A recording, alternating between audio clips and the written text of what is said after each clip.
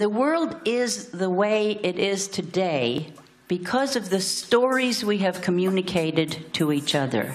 Every culture has a mythology that answers the basic questions. Who are you? What is a human being? What's important in life? How does change happen in the world? You know, where do we come from? Where are we going?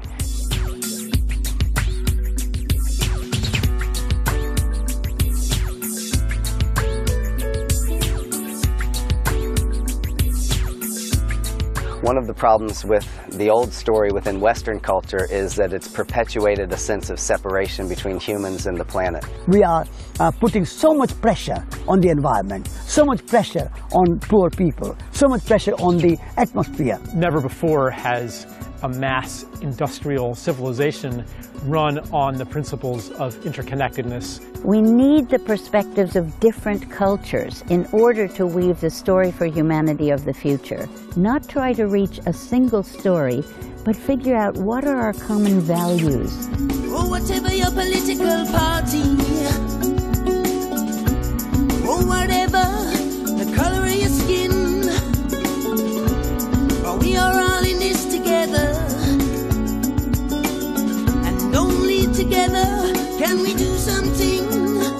The Western world is discovering its role on the co-creation of a new world on this planet. For real change, not just small changes, but major changes, systemic changes. We have the collective intelligence to create all the solutions we might need.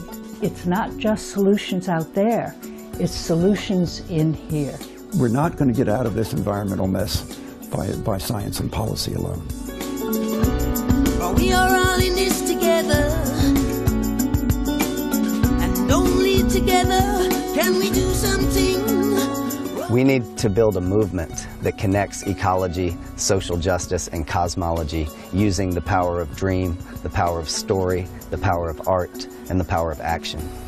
Anything that anybody does that is for life automatically makes you a revolutionary for our species.